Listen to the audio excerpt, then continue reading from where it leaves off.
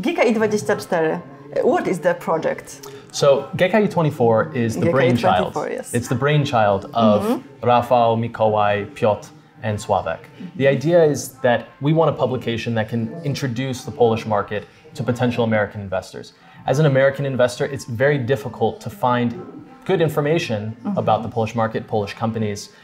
And so we think that this can actually fill a gap in the market and provide these American investors the opportunity to learn, one, about the separate industries that GKI works in. So we have manufacturing, we have infrastructure, we have property development, we have hotels, we have e-commerce and retail. This covers such a wide breadth of all these different industries that any investor, if they want to find out how does the Polish economy look, how does it compare to America, they can come to GKI 24 and they can learn what they need to know. Hopefully, they'll come and they'll want to invest directly in GKI 24. So what will be your role in that project? So I have three key functions. The first is simply to introduce the Polish market to American investors. As mentioned, it's very difficult to find good information about the Polish market. And since there's so much information about the American market, it's time for us to bring the Polish market up to the level where you can find with the American market. So that's number one. Number two is actually introducing GKI to American investors. As we would say in English, it's GKI. So we want American investors to see how GKI functions, how similar it's run to American enterprises.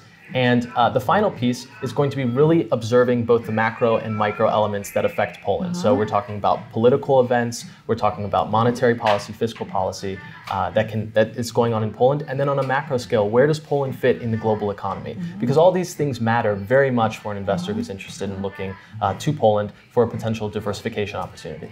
What can be the most interesting thing in GKI for American investors? Well, I think the most interesting thing is actually how similar these companies in Poland are run. You know, when you look as an American, or if you look as a foreign investor to a market outside of your own, you may wonder, okay, well, the regulatory landscape is very different, which means that maybe it's very difficult for me to invest in, for instance, as an American in Poland.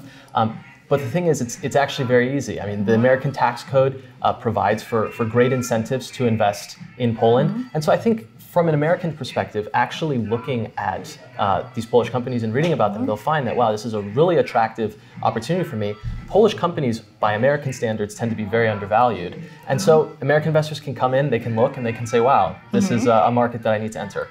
How do you feel in Poland? I obviously feel great in Poland. My dad's from Poland. I spent my summers growing up in Poland, so it's a second home for me. And it's actually very nice to be working with GKI 24 because now I can actually marry my personal interest of Poland and being Polish with work and trying to find actual efficiencies and a use case to make Poland as efficient as possible and as attractive as possible for American investors.